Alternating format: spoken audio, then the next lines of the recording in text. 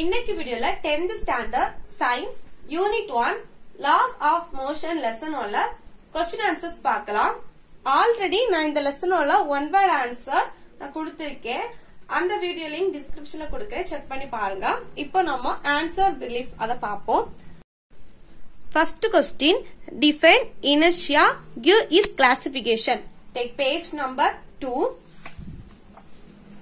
Page number 2 ல inertia heading ல second paragraph mark பண்ணிக்கோங்க. First line ல இருந்து last line வரைக்கும் மார்க் பண்ணிக்கோங்க. அதுக்கு அப்புறம் கீழ வந்து type of inertia கொடுத்திருக்காங்க. Inertia of rest, inertia of motion, then next type வந்து next page ல கொடுத்திருக்காங்க. Inertia of direction. First அந்த definition மார்க் பண்ணிக்கோங்க. அதுக்கு அப்புறம் 3 classification மார்க் பண்ணிக்கோங்க. இதான் first question க்கு ஆன்சர். அப்புறம் second question, classify the types of force based on their application. Page number 3.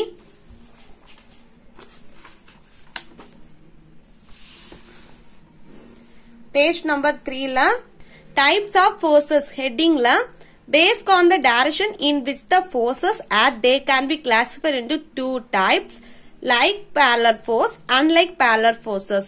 இந்த லைன் இந்த 4 லைன்ஸ் மார்க் பண்ணிக்கோங்க. இதான் क्वेश्चन நம்பர் 2 க்கு answer. Third question, if a 5n and 15n forces are acting opposite to one another, find the resultant force and the direction of action of the resultant force. இதுக்கு answer வந்து ஒரு note எடுத்துக்கோங்க. அந்த நோட்ல answer எழுதி எடுத்துக்கோங்க. Question என்ன கொடுத்திருக்காங்கன்னா F1 F2 கொடுத்திருக்காங்க. அதாவது ரெண்டு ஃபோர்ஸ் கொடுத்திருக்காங்க. அப்போ நம்ம F1 F2 எடுத்துப்போம். F1 வந்து 5n எடுத்துப்போம். F2 வந்து 15n எடுத்துப்போம். என்ன கண்டுபிடிக்கணும்னா ரெசல்டன்ட் ஃபோர்ஸ் கண்டுபிடிக்கணும். அதுக்கு ஃபார்முலா வந்து F1 F2. சோ F1 வந்து 5, then F2 வந்து 15.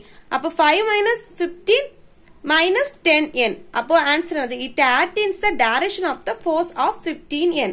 Okay, the solution, it acts in the direction of the force of 15n.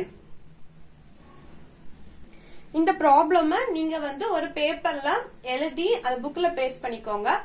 இல்லனா ஒரு நோட் எடுத்து எழுதி எடுத்துக்கோங்க. Then next question. The next question, fourth one, differentiate mass and weight. இந்த क्वेश्चनக்கு answer வந்து புக்ல கொடுத்திருக்காங்க. ஆனா நிறைய பாயிண்ட்ஸ் இல்ல.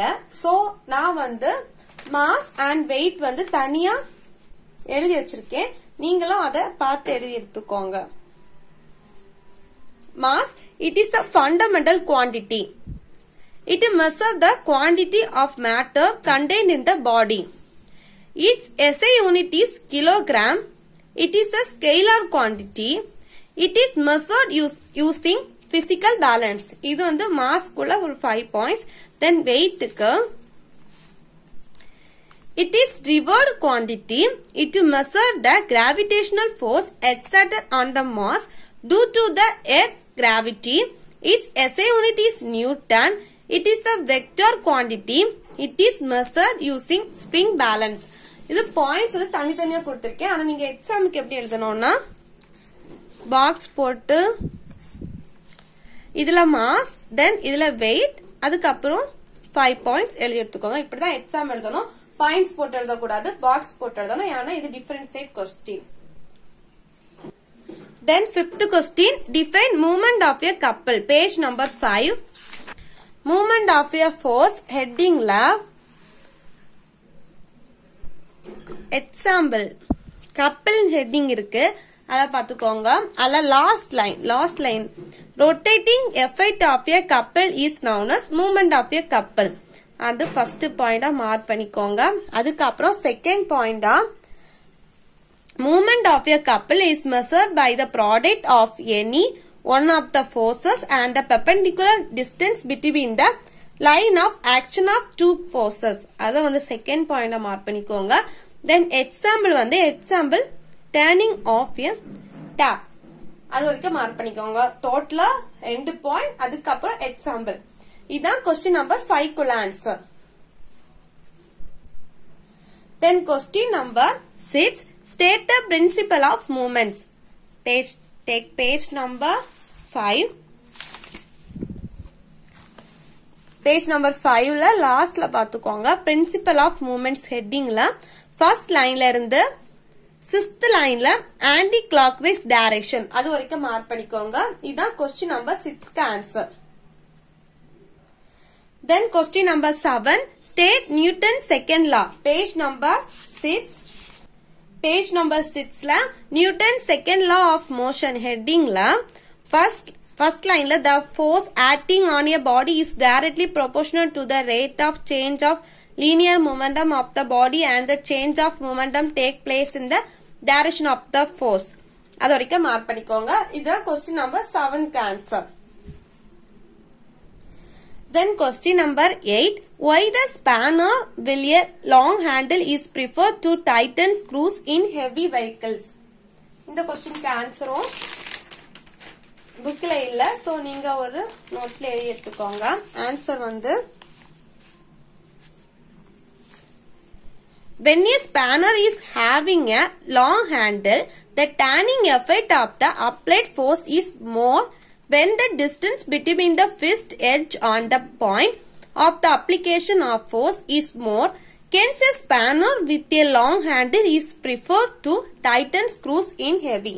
இதான் question number 8க்கு answer. Then question number 9. While catching a cricket ball, the fielder lowers his hands backwards. Why?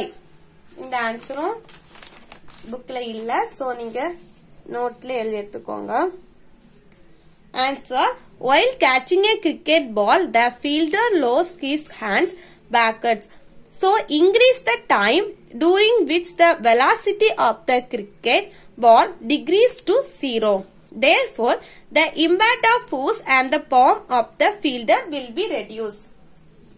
Then question number 10. How does an astronaut fold in a space shuttle? Page number 11.